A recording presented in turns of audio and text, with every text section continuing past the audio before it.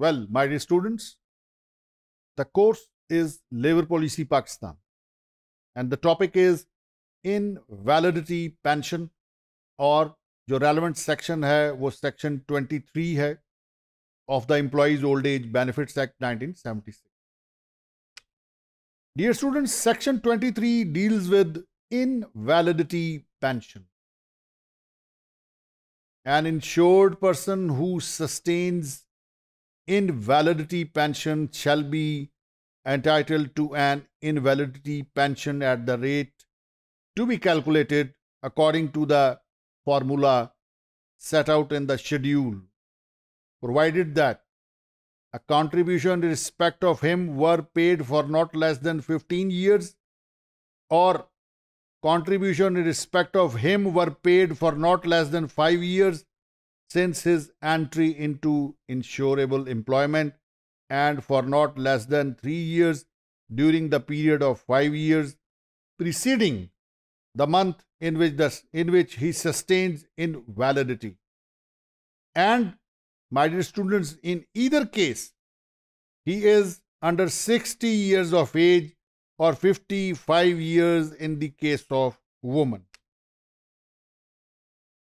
Provided that, यहाँ पर फिर प्रोविजो आ गया.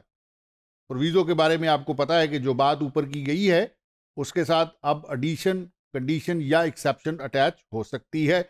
आइए देखते हैं प्रोविजो क्या कहता है. पढ़ रहे हैं हम इनवैलिडिटी pension. Provided that where the employee was insured under the provision of this act on or before 30th June 2002 and the contribution payable under the act by the employer prior to 30th June 2002 in respect of said insured person had not been paid, the insured person, my dear students, shall enjoy the rights under this act as if for the word payable, the word paid were not substituted in clause A and B.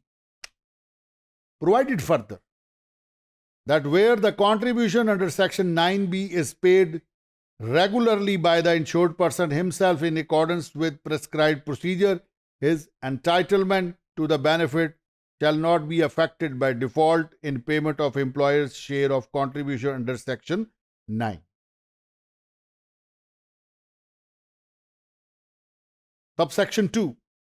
Subject to regulations, the invalidity pension shall be payable from the month following that in which the insured person satisfies the conditions for entitlement thereto.